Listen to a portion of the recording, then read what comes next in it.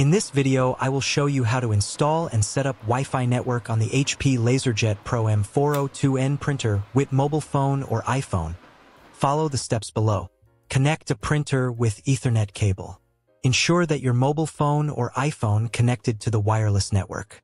Open the App Store on your mobile phone, download and install the HP Smart, e.g., Google Play Store for Android or App Store for iOS.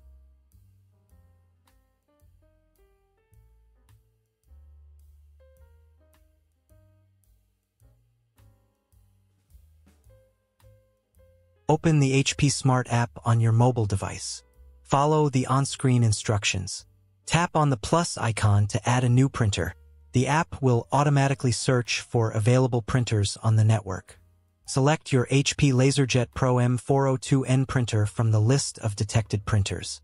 Once you have selected or added your printer, follow the on-screen instructions to complete the setup process.